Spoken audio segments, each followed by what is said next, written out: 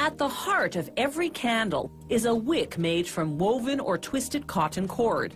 To stiffen up that limp cord, they run it through a tank of liquid paraffin, a wax derived from petroleum.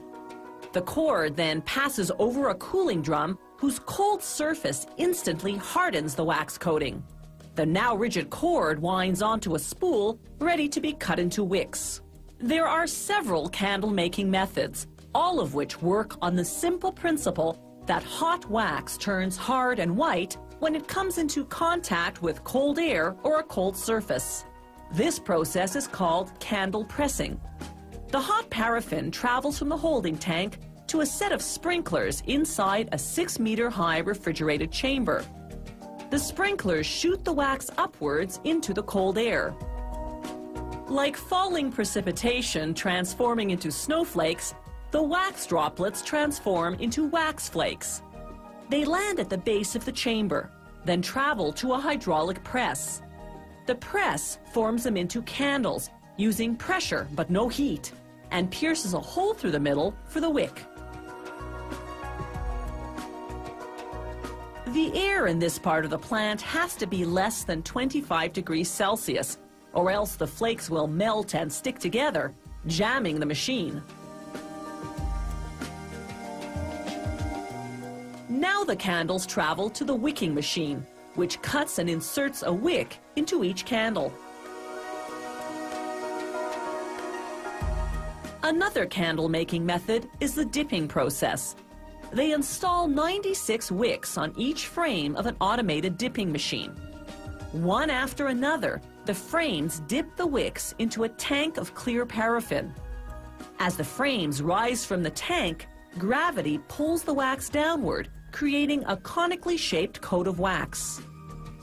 By the time a frame has made the circuit and returned to the tank, the wax coat is hard and white. The wicks go for a second dipping, followed by another go-around.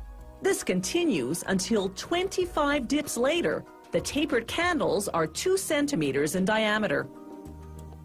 To turn these white candles into colored candles, they dip them into a vat of dyed paraffin, then immediately after into cold water to harden the color coat.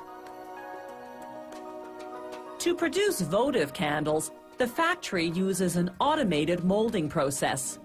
They heat each molding table, flood it with paraffin, then cool the table.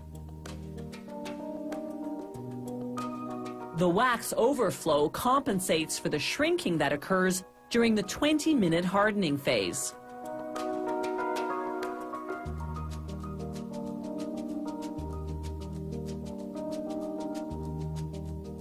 Once the wax hardens, they scrape off the excess and remelt it to use for the next batch.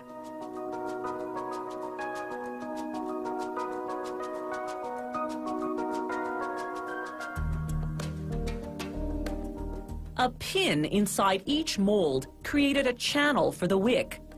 Now another type of automated wicking machine inserts a wick and secures it in place with a metal clip at the base of the candle.